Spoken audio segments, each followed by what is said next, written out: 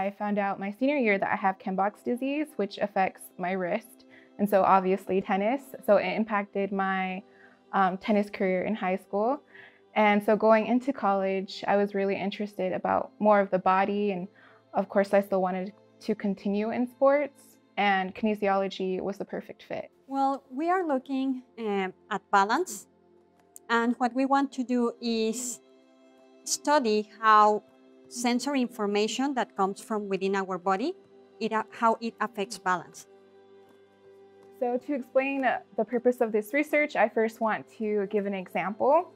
So if you ever had your arm placed on a table, and it could be a hard table or soft table, you know that position of your arm through sensory receptors.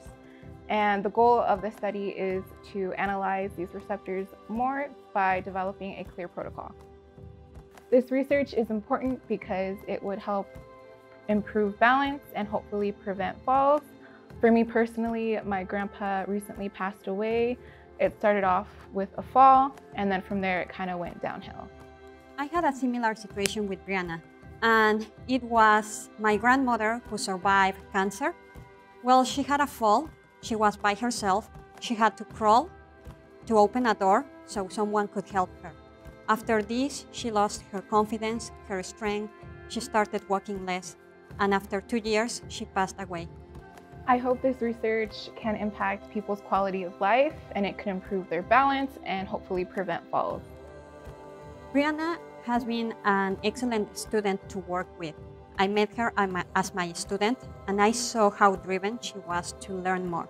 Therefore, I invited her to a group I created where we read articles about motor control. And since then, she has been on my back trying to learn more about it and doing every challenge that I have given her. So it has been amazing being with her.